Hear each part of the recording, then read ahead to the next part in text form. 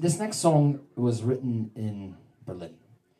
And if you go to Berlin now, if you have the chance, or if you have in the last 10 years or so, you would catch a city that's very much kind of a center of gravity, in a way. There's a lot of forces that are being pulled toward that city right now. And it makes it a very attractive place to live for like young people, artists, startups. It's vibrant. A bit like Seattle or San Francisco. Maybe Portland. We'll see. That's what they say. But Prineville as well, for sure. This is the next Silicon Valley. I can feel it. Oh, please, no. I know. That's why I know. That's why I didn't even mention it, because it was like, we don't want that. Come on, we're trying to escape that. Yeah.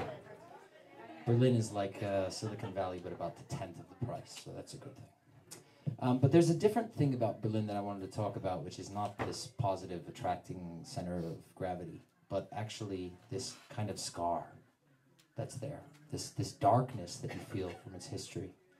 Because 45 years ago, if you were in Berlin, there would be a wall that cut through the very heart of that city. And depending on which side of that wall you were living on, you were kind of conditioned to act, be, and think in a very specific way. And on one side of the wall in particular, if you had thoughts or ideas that were contrary to the conditioning, it could have meant your life. It could have been very bad for you. And so people started to hide things about themselves. They started to pretend that they weren't thinking what they were thinking. They hid things from their family, from their friends, from their society, from their neighbors, from everyone. They put on a mask. And so this song is about that mask. It's about being on your face. It's about knowing that it's there. And it starts to drive you crazy because there's something that you feel is wrong with the world around you and you can't say anything about it.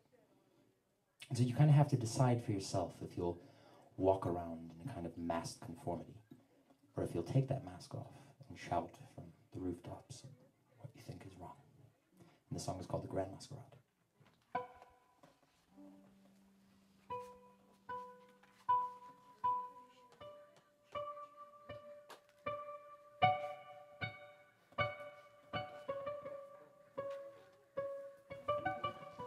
They're the best backup singers in the world. No kidding.